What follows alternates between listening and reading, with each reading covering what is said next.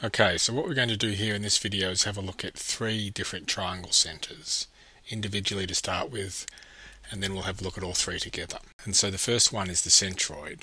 Now the centroid is formed by finding the midpoint of each side, and then by connecting it to the vertex that's opposite that midpoint.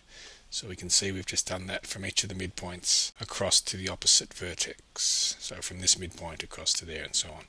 Now, as we do that on each of the midpoints, we find that the lines all intersect at a common point, and that point is the centroid. So that's how we find that.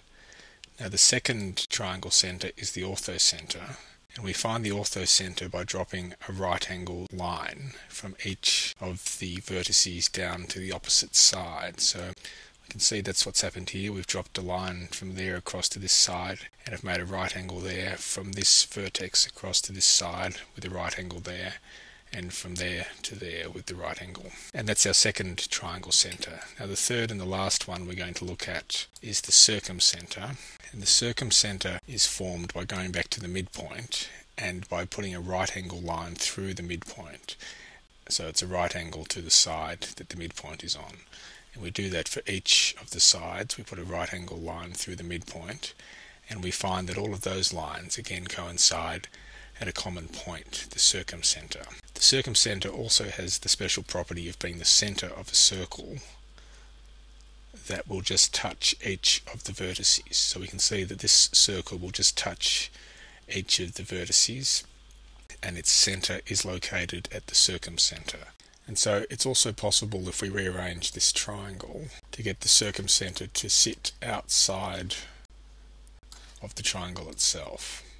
And so if we return to the drawing of the circle, we can see that the circle is still touching each of the vertices, although the centre of that circle, the circumcentre, it now exists outside of the triangle itself.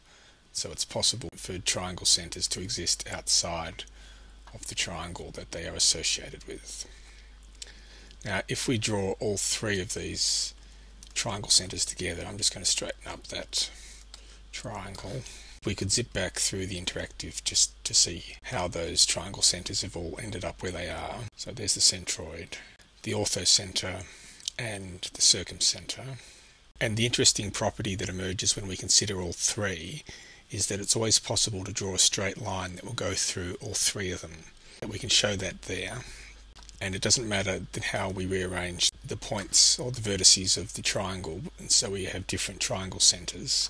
It's always possible to draw a straight line through the three centres, so that whether the centres are inside the triangle or outside of it, we can always draw a straight line through the centres. This line is known as Eulers Line, after the mathematician who discovered that property of triangle centres, that they can always exist on a straight line. Now, that suggests a couple of interesting investigations, and there is an investigation associated with this interactive here, so we could explore this a bit further with the aid of the notes that are attached to this. I'm not going to go into that apart from to mention just one or two points. So that one of the things that naturally comes to mind when you start to explore this is it possible to get all three of those points to coexist on a common point? So that can we get them all to overlap? And it looks as though we're getting close there. Then if we do manage to get them to coexist, is there anything special about this particular triangle?